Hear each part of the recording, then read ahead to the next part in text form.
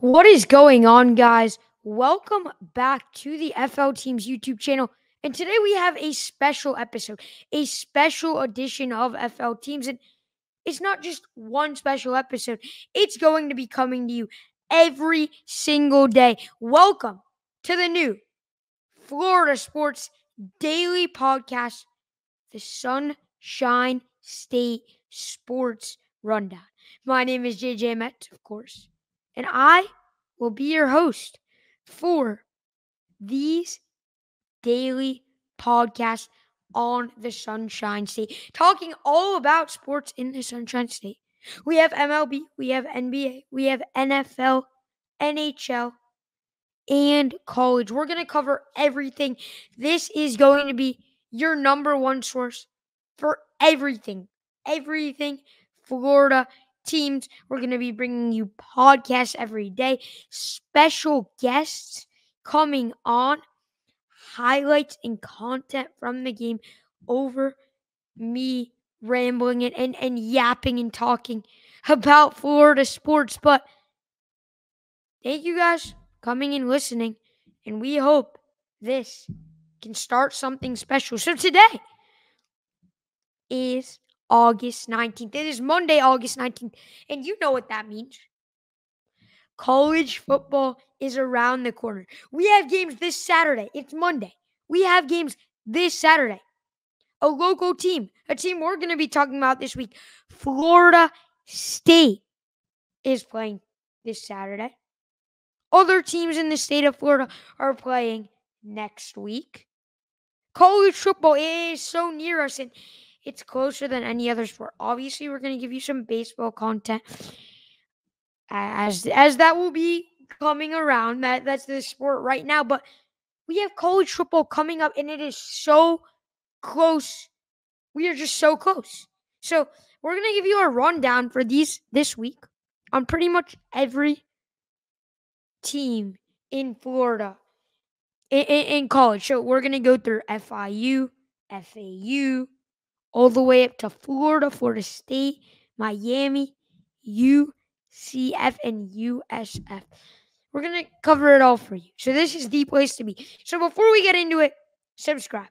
Please subscribe. Please. Our goal is to reach 1,000 subscribers. Obviously, you can always unsubscribe. And also, make sure you guys like the video. If you do like it, obviously, going to give you guys a chance to watch through it. We're just a bunch of Florida sports fans that love talking sports. So make sure you join the community. We're on the road to 1,000 subscribers. You are watching the Sunshine State Sports Rundown, a daily podcast on Florida teams. So today, we're going to be focusing on Miami football. And Miami football is a team that's very intriguing. We saw 2 years ago them make the change, firing Manny Diaz, their former head coach, to now having someone like Mario Cristobal, a Miami alum with experience at the Power 5 level, as he coached at Oregon. Now, did he succeed at Oregon? He coached Justin Herbert well. He coached a lot of talent, but he wasn't able to get over that hump to win a national championship or make a college football playoff final appearance in Mario Cristobal's tenure at Oregon. Now he's at Miami, and I think it's pretty safe to say he has underachieved in his last 2 seasons with the Hurricanes. You look at a Miami team last year. They start the season 5-0. They have Georgia Tech at home. They have the game in their hands. All they have to do is take a knee. What do? They run the football. They fumble. Georgia Tech gets a last-second Hail Mary. Is that a coincidence? I think it's just Mario Cristobal and his coaching. And I'm going to tell you how it is. That's something you're going to get while watching this podcast. I'm not going to be like those other media people who say the things that fans want, that they say what you want to hear. They don't say what you need to hear. I'm going to say straight up, Mario Cristobal has failed in his 2 years at Miami. But year 3 is where it really, you get taken to a next level, so to speak. And I'd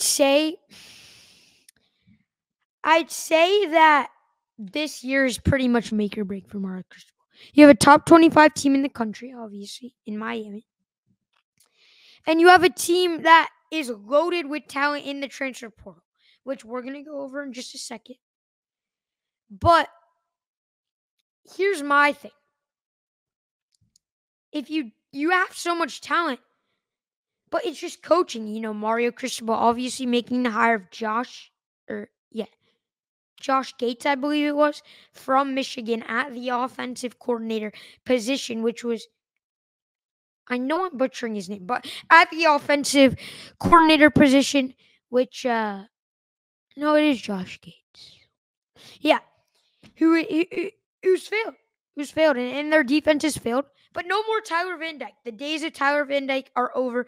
And Miami has figured out their quarterback position. They got someone like Cam Ward. And if you're not familiar with Cam Ward, I am going to tell you about Cam Ward. So Cam Ward, he transferred from Washington State, and he went lights out last season. When I tell you he went lights out, he was very good at Washington State last year and the years prior to that. First off, I'm going to start off with his near 4,000 passing yards. He had 3,735. So 3,735. That's nearly 3,800 yards through the air. And he is equally a scrambler with that. So having a dual threat guy like Cam Ward, a scrambler, is going to help. 25 touchdowns to 7 interceptions. That's a good rate. 65.2 QBR. You'd like to see that improve a little bit with his 66% completion percentage. However, he's a guy who's thrown 300 plus yards. He's someone who can throw 300 plus yards. We saw him last year do that. And I feel as if he's going to do that at Miami this year too. The games that stand out to him, he had the 450 plus yards versus Colorado State, 430 plus yards versus Oregon. So a quarterback who can throw through the air, rush on his own. So excited for Cam Ward, and I'm sure Miami fans are too. You add arguably the best running back in the country, other than, I'm going to give it to Ollie Gordon, Donovan Edwards, but I would say the third best running back in college football, and this is my humble opinion, is Damian Martinez, transfer from Oregon State, a guy who is just speedy from the first step. He's a halfback who can also take receptions, but he's mostly someone who's going to run it down your throat, and Miami's lacked that. They've had some good running backs, but Damian Martinez is someone you can rely on. Mark Fletcher, another really good running back. I see what Miami's doing. Their talent is just so good, but they can't produce. And you get guys in the transfer portal, that are very good. You get guys like Cam Ward, Damian Martinez, guys on the defensive end of the ball, which is super important, such as guys like, AJ Allen, another guy in the offensive end. But on defense, you have solid guys. Tyler Barron, another transfer you got. I believe,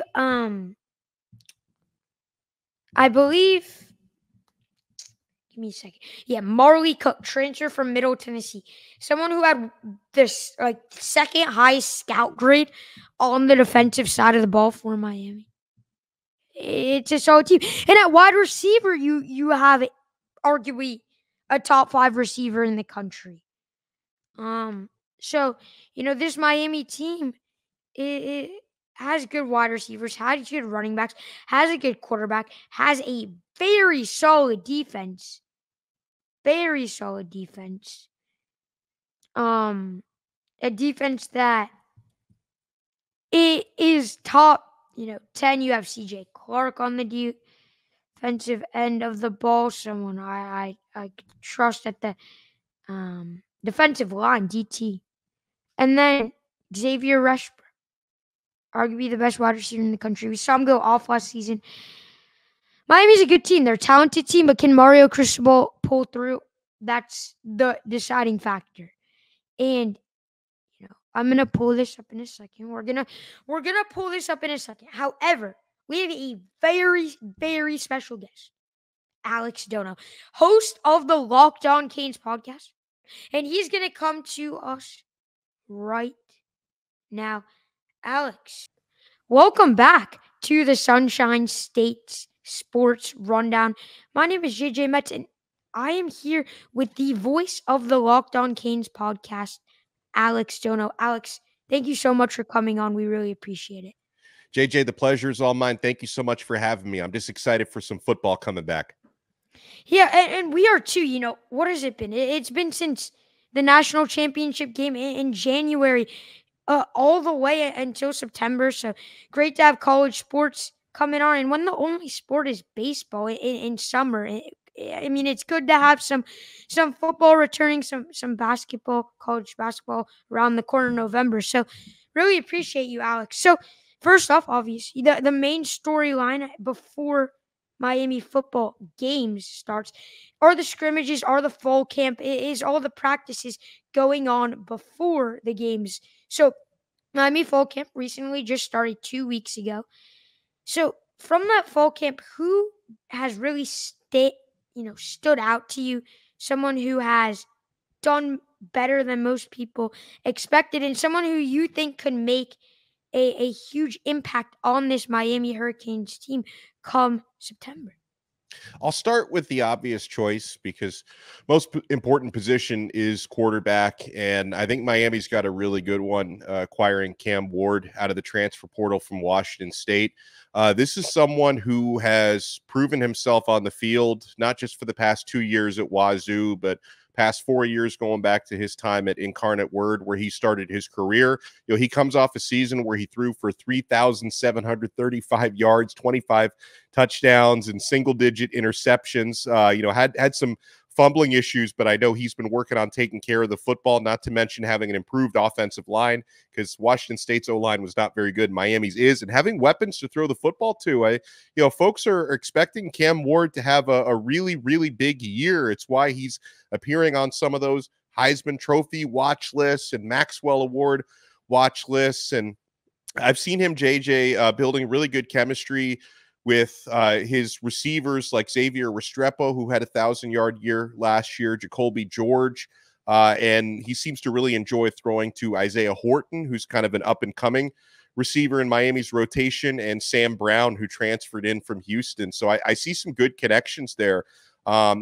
Several guys are standing out on defense. I think I was having a conversation about this earlier. I think the defensive line may actually be the strongest unit on the entire Miami roster. You have Ruben Hurricane Bain heading into his sophomore season. He was a co-leader in sacks with 7.5 last year, did that as a true freshman.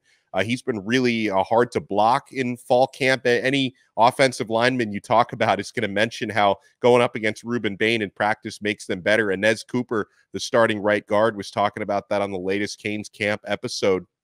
And, Miami's deep with edge rushers in addition to that. And a couple of guys that they acquired in the transfer portal, Elijah Alston from Marshall, put up huge numbers with the Thundering Herd last year. And Tyler Barron from Tennessee, faced SEC competition every single week and was one of the best pass rushers in college football. So guys like these are standing out. Kiko Maui-Noa at linebacker. We already know from what he did last season at Miami, leading the team with 18.5 tackles for loss, leading the team in tackles. I think he's going to have a really good year.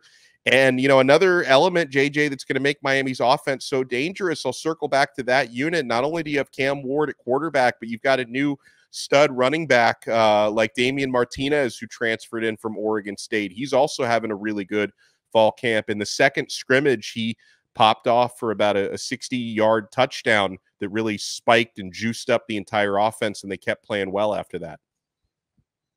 Yeah, and you listed all the names on that Miami team. It's just so talented. You have Cam Ward, the transfer from Washington State, and as you mentioned, he had a great season last year. His weapon, Sam Brown, Xavier Restrepo, Isaiah Horton, and you mentioned the running back room too. You know, you have Damian Martinez, and not only him, you have other guys in the room: Mark Fletcher, AJ Allen. It may be one of the most stacked running back rooms in the country, but speaking of all that talent, it's something that Mario Cristobal has continued to be able to recruit. He is someone who can get talent, and there's no argument. He is great at getting talent and building rosters. But something that is a question is he hasn't been able to produce that talent. You know, we saw his tenure at Oregon, obviously, then him leaving to his alma mater, Miami, which the team we're talking about now, he hasn't produced at Miami. They won 7 games last year, 5 games the year before. That's 12 wins, I believe, so far at Miami. And that's not up to expectations. Going 12-8, was it? Or 12, no, 12 more, and 13 12 actually and so far. 13, yeah. Yeah. Yeah. In his last 2 seasons, that's not what Miami fans expect. So are you confident that Mario Cristobal, entering his third season, he has his guys that they can actually get over the hump and start winning and producing games because they're a top 25 team this year. The expectations are high and they're always high. So, are you confident he can do that? Well, it's the $1 million question. It really is. So, a couple things need to happen for Miami to live up to or even exceed the expectations. The first thing is, I think you need to have a very self-led locker room, and it's not. I'm not trying to diminish the role of a head coach, but I think for great teams, it's really the locker room. It starts with them. The buck stops inside the locker room. Obviously, coaching is very important, and we'll get to Mario Cristobal's role in this. But I think the idea of Miami's leadership council that players like Cam Ward and Jalen Rivers and Xavier Restrepo are part of, I think that unit needs to become stronger because I think something Miami has lacked a lot of years when they had some not so great seasons was strong leadership from within. That if some of the veteran players start hanging their heads and checking out, then they're going to set the example down the entire roster. That can no longer happen. And then, the other part of it is, and this is one of the reasons why a lot of people out there have reservations about Mario Cristobal is he going to have some of those game time memes, right? Are you going to have a moment like not taking the knee against Georgia Tech? Are you going to have a moment where you have a tragic use or a misuse of timeouts? It's something that we've seen. We've seen rear its ugly head a few times, even going back to last year with Cristobal. I know that there has been some things written and talked about with a lot of self-reflection going on within the coaching staff of trying to figure out ways to have more checks and balances late in games to, improve, the management. Final 2 minutes is always a really, really big one that can make or break your entire football game. We saw what happened against Georgia Tech last year. So I'm hoping that, and it's not just Cristobal, but the entire staff, that they all look in the mirror and figure out the right ways to communicate. And if they have to figure out who the best person is to have on headset in the final 2 minutes to make sure everybody knows the situation and when, the timeout you should be used or when the victory formation should be lined up, I think that's going to be important. And, you also got to hope, and you outlined it so well, JJ, that when it comes to the talent acquisition and the roster building, that's Mario Cristobal's superpower. I mean, the guy doesn't sleep and he never stops recruiting. Miami worked the transfer portal really well in both the January and in the April transfer portal windows. So the team got a lot more talented. So you increase your margin for error tenfold, right? That it's easy to criticize situations and decisions that are made when a team is losing, 4, 5, 6 games, 7 games they lost a couple seasons ago. But, when the talent gets that much better, it also makes your decisions that much better. It's going to be a lot easier, I think, for Shannon Dawson, the offensive coordinator, to call plays when you have Cam Ward as your quarterback who gives you so many more options. The same way I think situationally, if you've got better players on the field, Mario Cristobal is going to have an easier time managing some of these things down the stretch. Yeah, and you said it all. And something that I really liked in there is that 2 minute management. I mean, we saw it at Oregon even, where They had a game pretty much in the bag. They lost it. Georgia Tech this year on Miami's home turf.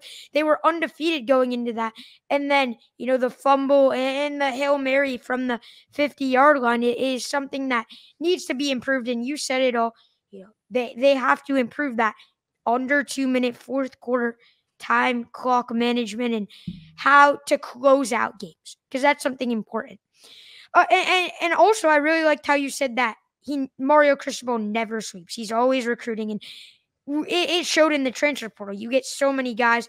I'll highlight the offensive guys.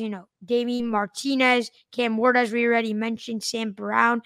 And then on the defensive side, you have Tyler Barron, Simeon Barrow.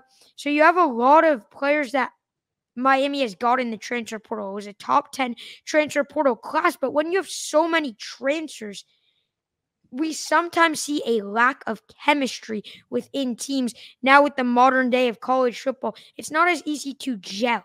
Are you confident as well that this Miami team can gel starting on week 1 versus UF in a huge game? About as confident as I can be until I actually see them play. These guys, they all seem to get along very well, which I think is important. Of course, you have to get along both off the field and on the field, but I think it really starts off the field. There were a certain amount of these players like Cam Ward who arrived in January, then a handful of others like Damian Martinez, and you mentioned Simeon Barrow and Tyler Barron, who didn't arrive until May and June. So, you've got to get everybody on the same page very quickly. They do spend a lot of time together, which I think is important. And I appreciate the way that this group of players they've gone the extra mile with extracurricular workouts, right? I mean, every college player, you've got a maximum amount of time that's like allowed for official team activities. They limit that stuff so that, coaches don't overwork players and all that. So there's a very strict amount of like official time that they can spend with their coaches, but what they do with their free time is up to them. These guys can get together to throw and catch. They can get together for extra off-schedule workouts. They can get together at each other's houses and watch games and do team building activities. There's a ton of that stuff going on. And also, I think something else that's worth pointing out, JJ, that should help the chemistry learning curve is that they were pretty strategic, talking about Cristobal and his staff, in bringing in players that fit their systems. I mean, in some cases, like the case of Sam Brown at receiver, he played for Shannon Dawson, who's Miami's current offensive coordinator, played for him at Houston when he started his college career. In the case of Deani Hill, who's a cornerback that Miami added, he played at Marshall for the defensive coordinator Lance Guidry a couple of years ago. And even the players who don't have direct ties to Miami coaches. Another one who does have direct ties is Jalen Alderman, a linebacker who played for Derek Nicholson at Louisville a couple of years ago. But even the ones that don't have like direct ties with coaches are all guys that they identified as being scheme fits. And so you've got to hope that that's going to ease the learning curve. And then the other part of it is I know that folks can look at, teams like Miami and a team like Florida State and say, wow, how are they going to mesh all these transfers? The crazy thing is, that's so many big programs in America now. I think Miami they do have more transfers than Florida, for example, to start the season. But like a lot of the teams on Miami's schedule this year, teams like Louisville and Syracuse have worked the portal so much that it's like everybody kind of has the same problem where you get a ton of new players and you got to find ways to figure out how to make it work very quickly. Yeah, and also another amazing, you touched on it all. Everyone has transfers and everyone has to find ways to gel, as you said. And I do think they did do a good job getting the scheme fit guys that was needed, guys that can fit into their system. Now, I want to touch on something that we touched on with Damian Martinez, but this running back room. It's always important to have a running back room. I would argue it's more important to have a good offensive line because they need to block for the running backs. But Miami arguably has the best running back room in all of college football. Damian Martinez, you got Mark Fletcher and AJ Allen, and those are players who, you look at running back rooms, they could just run it down defenses' throats and pick up yardages, pick up short down yardages through that running game. Can you talk about this running back group? That's very special. Yeah, it's very special and it's very deep, and it's deep to the point where sometimes when I'm doing shows and talking about the running backs, like I feel like I sometimes leave guys out who could play bigger roles than I give them credit for, and all the names you mentioned, and like a guy who seems to be having a really good fall camp is AJ Allen, who had some very good moments last season, and he maybe doesn't get talked about enough because everyone, rightfully so, is so excited for Chris Johnson's speed. And that's another one. Chris Johnson he's got bona fide track speed, was setting records in the 100 and 200 in his high school days at Dillard. He's going to get a lot more opportunities to carry this year. And even like Miami's got at least one true freshman. They got two true freshman running backs, but at least one of them, Jordan Lyle, I think is someone who can contribute year one. He's having a really good fall camp so far for Miami after not even having arrived until June. And so I think what Miami's done with adding so much talent to their backfield is they have realized that for whatever reason, the last 2 years, 2022 and 2023, that has just been the most snake bit position when it comes to injuries. That even like when you felt like, oh, they've got a ton of guys at running back, how many times, JJ, in the last couple of years did it seem like, well, I mean, like Henry Parrish is like the only healthy guy this week, or AJ Allen is the only healthy guy this week, and then 2 years ago they had to give prominent playing time to a former walk-on and Lucius Stanley, who they added like in the middle of the season. So I think Cristobal and his staff see that. It's like, hey, even when we think we have a lot of talent at running back, our depth has been tested so much the last couple of years. When we think we have like three really good ones, sometimes we'll get down to one or none. Now this year they've got 5 or 6 really good running backs. So it's also going to help wear down defenses, right? And I like the way you said it, that, hey, having the great offensive line is even more important, and they're the ones who are paving those roads and opening up those running lanes for the running backs. But I think Miami has both of those things. Like, you've got what should be a really deep and physical offensive line, and then you've got a running back room that's going to be able to go, if you need to, 5 or 6 guys deep. I think that's a great way to wear down opponents. Yeah, and I would argue being deep is more important than just having the number one guy, because injuries are a gamble. You never know what could happen with an injury. So that's super important. Alex, really appreciate your time. I want to ask you, one question on the defense before we go. What position group on the defensive end of the ball are you very excited to see from Miami that could stand out? It could be a position group like in the secondary, safety, cornerback, or it could be a defensive line or defensive tackle, stuff in that. What should we be watching for? And if it's the secondary, should we expect a lot of interceptions from this defense? I'm going to say the secondary, because that's the group that has the least amount of certainty, right? Because there's some folks out there who think Miami has the best, if not one of the best, defensive lines in the country. I think the linebacker room is going to be really in good shape this year with Kiko Maui Noah and Wesley Basaint headlining that group. But I'm so interested to watch the defensive secondary, because they lost 4 out of their 5 starters in that backfield, defensive backfield from last year. Daryl Porter being the only one who's back, the 5th-year senior cornerback who had a very good season last year. He's back for another year.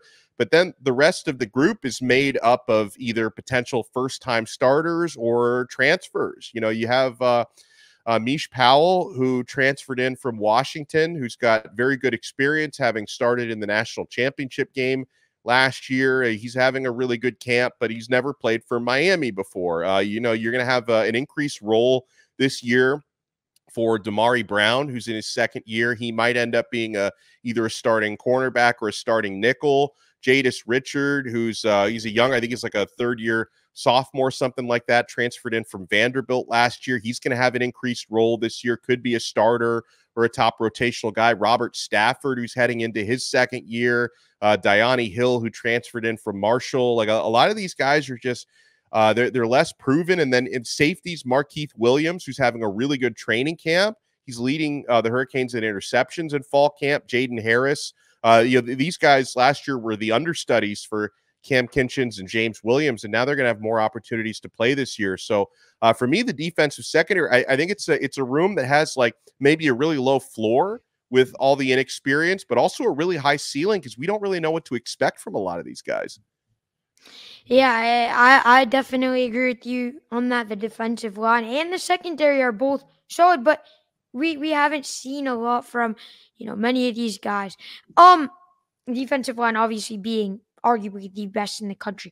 But last one here for you, Alex. You got this Miami football team, which we've touched on a lot. We've touched on the roster, the team. But let's look at the actual games, the actual schedules, and this is no disrespect to the ACC, but it's looking a bit weaker this year with the super, power conferences. In Miami's schedule, you only got one ranked team. You got really good teams, but there's only one ranked team, and that's at home. That's Florida State. So it's a favorable schedule for Miami, and that's no disrespect to the ACC. It's just how good the Big Ten in the SEC and somewhat of the Big 12 have reloaded, added new teams, and the ACC, they no disrespect, but they added Cal, Stanford, and SMU, and those teams aren't stronger than the other power conference teams we've seen added. So obviously, you go at Florida and you go at Louisville. Those are probably, I would say, at Louisville might be the toughest game of the schedule. They weren't ranked, but you have a favorable schedule.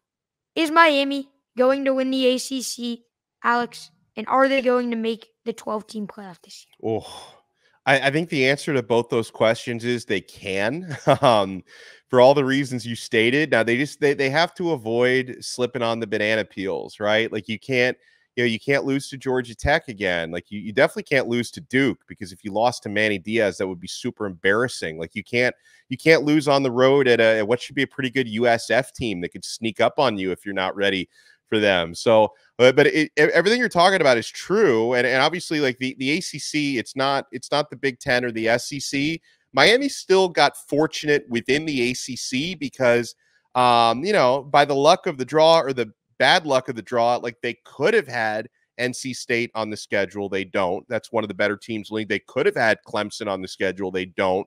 They played both of those teams last year, in addition to playing Florida State last year. So automatically, I think, Miami avoids two of the other top three teams in the ACC by not having to play NC State or Clemson this year. So that makes things a little bit more manageable. And, if you look at the expectation for the Hurricanes, it's like most people are right around 10 wins. Yeah, I've even seen some very prominent college football analysts like Josh Pate and J.D. Pickell and Joel Klatt all predict 11-1 records this year. So if they're able to be in the 10-win range, I think you're knocking on the door of a college football playoff spot with the 12th team. If you're an 11-win team, you should definitely be in the CFP. It would be hard to think you would not get in there with 11 wins this year. So it's attainable. Now I'll never, like JJ, I'll never come on and like guarantee like, oh, ACC championship or college football playoff, because Miami has broken my heart so many times over the years. So I've definitely got a wait and see approach, but my official preseason pick is 10-2. I think Miami can have that type of a season. They'll probably beat a team that maybe they're not supposed to beat, and then they'll probably lose to a team they're not supposed to lose to, and that's going to be the recipe for getting there. 100% agree with you. And that 10-2, I think Miami fans would be pretty happy with that. That could sneak into a playoff spot. It will definitely get you a solid bowl game that are not the New Year's Six bowl games, which are obviously in the playoffs. But Alex, I know we went over time. I could talk with you all day. Just really love this conversation. You're really good at what you do. I'm pretty sure most people watching this are Miami fans, so you probably already know Alex with the Locked On Canes. So not sure he needs advertising, but at least I'll link his channel in the description for those very minor the very few audience that likes Miami and doesn't watch Alex and his show. He does a great job over there, and that's daily content on Miami football, basketball, athletics, everything with that. Alex, thank you so much. We really appreciate it. Yeah, JJ, I didn't even realize we were in overtime, because time flies when we're talking Canes football. So I appreciate the conversation, and keep up the great work, man. Thank you. Thank you very much.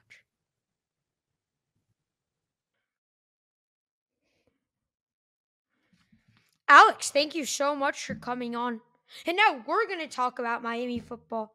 How many games are they going to win? Are they going to make the playoffs? Are they going to make the ACC championship and win it? That's going to all be answered next on the Sunshine State Sports Rundown. So, taking a look at Miami's schedule, it will be right there for you on the screen. Who are they going to win? Are they going to lose? We're going to be talking about that. So, first game is at Florida. And that's going to be a tough game. Obviously, Florida with Graham Mertz. They're a team that is gaining a lot. They haven't done well, but I think it's pretty safe to say that to win. Sorry, Isaac, if you're watching. But I think Miami is going to win against Florida on the road.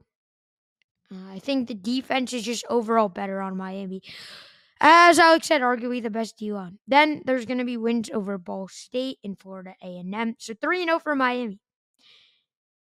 South Florida. South Florida is a tough one. You're going on the road, but I think they should be able to get that done.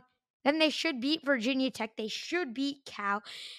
And then at Louisville, I'm going to pencil in a loss at Louisville. Louisville's a really good team. They have a lot of transfers. They have a top 15 defense. So you have one loss. Then you beat Florida State at home. I don't love DJ Uyunglele, the QB for Florida State. You beat Duke, you beat Georgia Tech, you beat Wake, and you beat Syracuse. 11-1. That's my schedule. I went through it really quick. It wasn't in depth. We're ready. Want to wrap this up. But that's my thoughts. This was the first episode of the Sunshine State Sports Rundown. I would really appreciate if you guys left a comment below. What feedback do you have for me? What can I make this show better? What can I do to make it better? Things I could improve on, topics you want me to talk about? Anything. If you guys think that I'm not doing a good job, let me know. I'll fix it. So please, give your critiques in the comments. Give your thoughts in the comments. I will be replying to every comment. Make sure you guys leave a like, subscribe. And that's it for now. Thank you for watching the Sunshine State Sports Rundown.